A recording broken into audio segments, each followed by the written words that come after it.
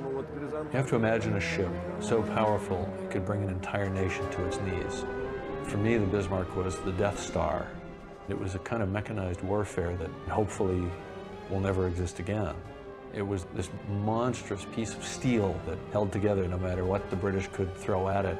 And when it finally sank, it became a legend with the same kind of force in the human imagination that Titanic had. Auf Befehl des Führers und Reichskanzlers taufe ich dich auf den Namen Bismarck.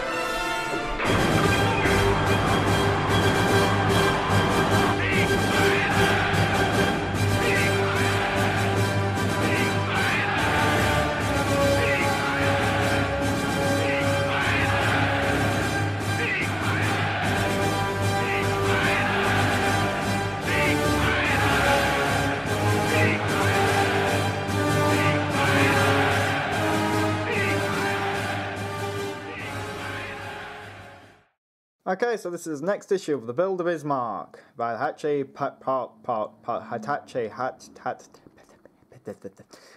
Build of Bismarck. This next issue of The Build of Bismarck.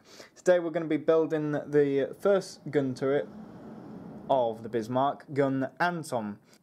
There was 4 main gun turrets on board Bismarck, and they were A, B, C, D, Anton, Bruno, Caesar, Dora. That was the German phonetic alphabet.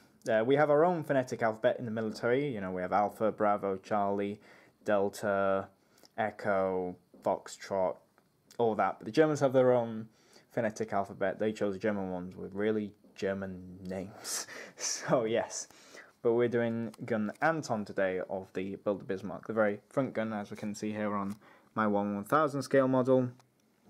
That gun there. I got my tea ready, so we should be all okay. But first, let's have a look at the issue, what's inside the issue, and what's in store for us. So obviously in issue 3, we've got part of the hull, the bottom of the hull from the bow, and we've got an Ado air sea reconnaissance plane. That Bismarck had several of these. So yeah, reconnaissance plane, which was going to be used to send the stuff back to Germany, but the bloody catapult didn't work. Sorry, that's behalf of HMS Prince of Wales. My girl did that. So yes, obviously it talks about the guns, putting the gun together, gun Anton, putting it all together, putting the barrels in, putting the motor in, and then finishing the gun finally. So that's all we're just getting the gun. Now the thing about gun Anton is that she was different than all the other guns on Bismarck. Because if you notice, if you take a look, let's have a look at Dr. Robert Ballard's book on Bismarck. As we can see, this is what she supposedly looked like when she went out, but I think she had her Baltic camo. Some people also speculate that her guns were in fact yellow as well, because of one of the warships, one of the camouflages are yellow, and some people have drawn pictures of Bismarck's on a battle, and she has yellow turrets. But I prefer the whole, you know, the black top turrets with the grey parts at the side, very similar on my 1/1000 scale Bismarck, because that's what I think that she had, as all evidence suggests. So yeah, but anyway, about gun Anton is that she was different than the other guns because she didn't have side range finders. These are side range finders on the gun here. And here. So these pointy outy bits of the turret, that's what they were. If you have another picture here. But Anton didn't have these. The reason why she didn't have these was because during early sea trials they found out that in fact Anton ran into a lot of bloody problems. Is that seawater affected her front gun because obviously the bow would be ploughing forward at full speed, and so obviously the waves would cause problems for her forward gun Anton. But not for Bruno, or not for Caesar, not for Dora, so they removed the side rangefinders off her forward gun. But yeah. So anyway. And it talks about Bismarck going to Norway. Another shot of Bismarck from the bow. And this was her in Norway, I believe. No, it's not. But what happened was that Operation Rheinberg. I'll talk a bit about it. We all know about the operation. Operation Rheinberg was when Hitler wanted the surface fleet of the Kriegsmarine to interfere with the merchant shipping of Britain, our country. He wanted to starve us out of the war. And the U-boats under Admiral Donitz were performing fantastically. They were sinking quite a lot. And the main admiral in charge of the fleet, Admiral Raeder, he wanted, he was pressured into getting results. It was like, we need results. And Raeder knew that if you had one ship in a convoy, it would just completely destroy the entire convoy. It'd be a lot better than a submarine. If one ship got to an entire convoy, it could sink an entire convoy and run. A perfect example was Admiral Scheer, I believe, which managed to sink 147,000 tons of shipping over that amount in one single mission, which is quite phenomenal for a ship to sink that much. But yeah. But what happened was that's why Operation Rheinberg happened, and Lütjens, the commander, even though he's seen in St. Bismarck as being this Nazi sympathizer and, oh, it's great, all that, he knew there was a problem. He said, I need Scharnhorst, or I need Gneisenau, or Tirpitz, or another ship for this to work. It won't work with just two ships, and Raeder was like, no, we need results now. So he had to do it. And he kind of did know he was going to die, Lütjens. He kind of did suspect it. So he was actually, as I said, I'm a Lütjens fan, so it might be a bit biased, not a Lindemann fan. So yeah. And here's another picture of Bismarck in the fjord in Norway with her Baltic camo, as we can see, her Baltic stripes. Apparently they were painted over, her Baltic stripes. I'm not exactly sure whether they were, but I don't know. And this is the guy in charge, the man I was speaking about before, Admiral Gunther Lütjens, who was an admiral. He has such a beautiful smile. No, he doesn't. Apparently he never smiled, he never laughed, he never, He was a bit of an introvert, apparently. He wore an iron mask. He was known as a man with the iron mask because he didn't smile. He was hated among the crew members. People liked the captain, Captain Lindemann, but they despised Lütjens because of the way he was. Typical German. But I'm a fan of Lütjens, so screw you. If you're against him. Lütjens and Lindemann, they were like, okay, what should we do? Okay, we'll go for the Denmark Strait, because Lütjens already went and sorted. He went through the Denmark Strait with Scharnhorst and Gneisenau previously, and he did a massive amount of damage with... That's a lot of damage. He did a massive amount of damage with those two vessels, and so that's what he did. He opted for that option, but the Navy knew he was going to choose that option, and so they scattered their ships, and that was when the infamous HMS Hood and Prince of Wales was positioned right on the edge of the Denmark Strait, right at the end. So this talks about legends of the warship, the battleship, this little thing they talk about in this. Talks about everything, essentially, about the battleship and how it is, and how they were out of service by the end of 1940s. This was, that battleship before was the Richelieu, I believe, correct me if I'm wrong, she might be the Jean Bart. She is the Richelieu.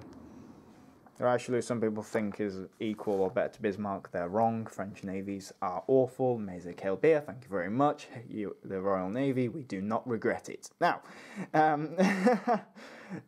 and this here is the victory, not the Victory Day Parade, the day when Japan surrendered. And that was really the end of battleships. They were used in the Korean War and Operation Desert Storm and yada yada yada, and the Gulf War and the Vietnam War. New Jersey was, but by the end of the Gulf War, the first Gulf War, they were taken out of service, and that was that.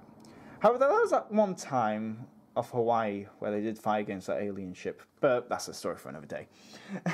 So anyway, it talks about famous marine battle, the Lepantio in the Shadow of the Half Moon, Greek battle against the Ottoman Empire. I don't know, I don't do ancient naval history. Ancient naval history sucks, and that's what it's about. So yeah.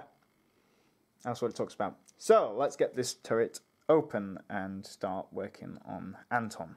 Alright, so that is gun Anton taken out of the packaging. I made two horrible mistakes. Number one is that I've lost my sprue cutter. I don't know where the hell it went. It disappeared. It went and got Thanos clicked and it's disappeared. It, like the 9th Army, it's just gone. And also this kit requires screwdrivers, and even though my dad's a sewing machine engineer, I can't find any screwdrivers. So we're kind of screwed. But we'll keep going ahead. Right, so first things first, we need to get these off the sprues somehow without my sprue cutter. We'll find a way. We always do. We're British. This is our country. This is now. We will win. Let's get these off. Right, so it just took me into 25 minutes to get one of these off the sprue, file it down and put it into the hole here on the turret housing. As we can see, bloody irritating. It takes so long to do, but it's all about quality at the end of the day. So yeah, 25 minutes, bloody hell. Now we've got to do the other one. Great. Alright, so the second one was a lot easier and quicker to do, and I did more of a clean cut on it. It took me forever. I'm trying to... Jesus. It's that small. I dropped one of them, the previous one, and I almost lost it. Crap. I almost lost it. I was worried for a sec. Let me just get that zoom sorted. Oh, a bit too close. But as you can see, that there, I've had to do a lot of filing with it. In fact, it still needs to be filed a bit.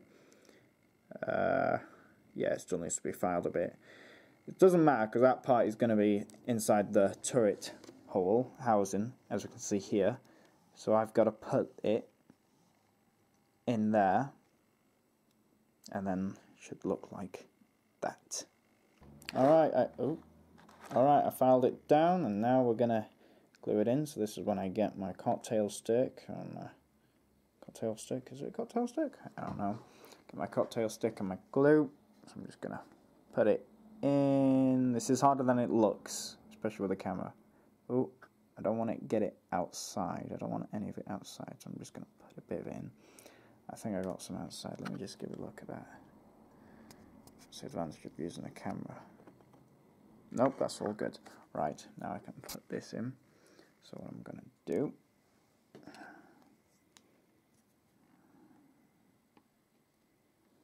is I'm going to... This is harder than it looks. I'm going to do it off camera, but you know I'm going to put it in. And there we go, it's in. It looks nice enough. Partially due to detail. I want this model to look the best it does. I don't want it to look hideous. So these are ventilators to the turret, to inside the housing of the turret, as we can see. So these are the ventilators. Next up, what we're going to put in, we're going to put in the ladders at the side of the turrets. I need to close my lid because it's going to dry up otherwise, because it's already starting to dry up. So that's what we're going to do next. So these ladders are absolute tiny. I believe they're metal. I'm not sure. Right, I'm just going to... Alright, this is going to... I'm just going to get everything out. So we'll get out the gun housing. Get out the motor. Very careful with the motor. I don't know how sturdy it is. Looks good, the motor. Get out this. Get out this. Get out the barrels. Get out. Barrels out. I believe these are metal. Oh my god, they are. Oh, this is going to be made out of bloody metal. Got my own mini battleship. Alright, so it turns out that these ladders just pop into place pretty much. You don't have to glue them in. Pop into place. Not happy about that detailing. But it'll have to do. Just can I straighten it out? Looks good. Let's do it with the other one. That's why you don't force them in. If I'd forced them in, it would have broken. Don't force them in. Keep it nice, tight. There we go. That one's in. Both in. That turret's looking nice. Detail on that looks fab. So yeah. Next up, what we've got to put on is that we've got to put on... I got all these components out and just move them about.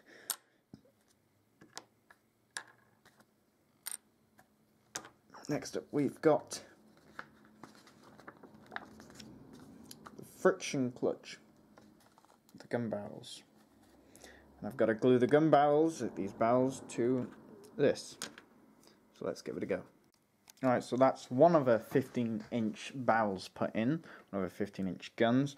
I give my gun sizes in inches, naval gun sizes in inches, because I'm used to calling them in inches. I don't call them in centimeters or millimeters because I don't really like it. You know, it's much easier to differentiate, to tell the difference between a naval gun, judging by the inches. So the King George V class battleships had 14-inch, which was smaller than the usual 15-inch guns that the Bismarck had, and HMS Hood had, and Warspite and common battleships had. But her guns were able to faster, well, they were designed to fire at a faster rate than the enemy ships, as well as the ingeniousness of the King George V class. Is that due to their size and their, they had a very good roll capability. And luckily, not a single King George V class battleship was sunk. Don't go there. Just don't. Just accept it. Don't go there. But yeah. But the biggest guns, well, actually, we had a naval warship which had an 18-inch gun. But the biggest is the 18.1-inch gun. I have to always say 0.1 because Yamato did have 18.1-inch guns on board Yamato, yes. And her guns were apparently that big enough that they could make the abyssals go poi poi poi. You had to do it, didn't you? Yes. So let's get this gun barrel on. So what I'm going to do is I'm going to get my cocktail stick and my glue. Right. And I'm going to slowly, surely, put it in there. Ooh, careful. Put it in. Wiggle it around. Make sure it spreads everywhere nice and evenly. Yeah. Just rub it in. Just give it a nice hot rub. Yeah, boy. And we're going to get this gun barrel. We're going to rotate it the correct way. We're going to slowly yam it. There we go. Now we need to align these guns because these are awful. They're out of alignment. So what we're going to do. So that's what it looks like. So what we're going to do now. I haven't glued it in. No, it's not glued in. So what I'm going to do is I'm going to get this, and I'm going to get the tension spring, which is this. So hopefully the gun shoots backwards. And I'm going to put it in together like so. There we go. And what we're going to do then is that we're going to put this here, and we're going to feed the barrels through. So what we're going to do now is that we're going to take this motor mounting, we're going to put it in here, and then what we're going to do is that we're going to flip it over and put the screws inside. So screw this motor mounting in place into the cradle base plate, as that's what it's called. And hopefully the gun should be secured inside. So finally, after over a week of waiting, I've been able to get these screws into the part. I forgot, it's been a while since I've done it. So I've got the screws in using this screwdriver. I had to wait over a week to be able to do this. And then my time is of the essence even now as I'm recording this. So yes. And the next bit, what we're going to do is that we're going to insert the motor, which I've got here, into the back of the clutch and the things. I completely forgot what all this stuff is called, so we're going to put it in. Now what it needs to do is not going in. So the motor fits in perfectly like that. As we can see, it's attached to that bit there. Board cables and something, clutch shaft, something like, I don't know. And what we're going to do now is that we're going to put this on top, facing that way, with a couple of screws, so hopefully it holds everything into place, fingers crossed. You can see part of its motor is out the back here, and part of the clutch shaft, whatever the thingamajig is, yeah, basically. Now, whoever said this is easy, you're wrong. This ain't easy for me. Must be an easy version of this kit. So now what we need to do is that we need to get the housing of the turret like this, and we need to essentially shove this, so we flip this over, and we're going to put this through here, like so. We need to put the other turret in as well, so that sits inside like that. And what's going to happen is that hopefully these go here, and voila, that goes in like that. That's looking nice. What we're going to do is next stage is that we're going to put this housing over here like so. Check that it's all looking fine and dandy. Okay, that looks good. We can reglue the turret. And now what we need to do is that we need to put the rest of these screws with the screwdriver into there. So I've inserted 6 screws into the housing, the underneath of the housing of the gun turret. Here, here, here, and the same with the other side, here, here, and here. They're a bit painful to do. I don't know if the cracking noise is good or bad, but it looks like it's quite well. And so that is gun Anton finished, the forward gun of the Bismarck. As you can see, the gun can in fact go up and down the gun barrels, which I find quite cool. And I think this gun should be able to rotate as well. I'm not sure, we need to hook it up to a motor and find out. But yeah, so that's issue 2 of the Build Bismarck done with the gun Anton. If I haven't mentioned before, they named their guns A, B, C, D. The Germans, well, A going from to Z, whilst us British, we went A, B for the front ones, and C, D, and E, F, G, and all that. And for the back ones, we worked down from Z, Y, X. So yeah, just wanted to put that out. That's that done. In the next issue, we have, in issue 3, we have the lower part of the hull of Bismarck. Of the front, the very front. And we've got an Ardero air reconnaissance plane. I think Bismarck had about 6 of these. Just everyone tears me apart. No, there was about 3, you stupid boy. Sorry. I think she had 3 actually.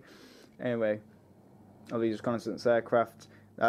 This was quite key before the last battle, as what happened was that a lot of the stuff, the reports and the films of the Battle of Demonstration and all that of Bismarck, and all these secret documents and letters home were put inside the reconnaissance aircraft. And the reconnaissance aircraft was going to take off, but the problem was that the catapult broke due to HMS Prince of Wales being a really good battleship and really underrated, and everyone slags off Prince of Wales, and Prince of Wales is one of the greatest battleships of all time, and you can fight me over it. But, yeah, and so what happened was that they had to throw the reconnaissance aircraft overboard. So that's going to be an interesting build. It's probably going to be a fiddly little one, which I'm going to tear my hair out because it's harder than it looks. So yeah, so that has been issue 2 of the Build a Bismarck series. This looks good, the gun looks really good. The fact that this is done in 1 issue, you know, it's not part of the gun, it's the whole gun essentially. In 1 issue, so yeah. So anyway, I hope you enjoyed this video. Don't forget to like, comment, and subscribe, and as always, peace out, my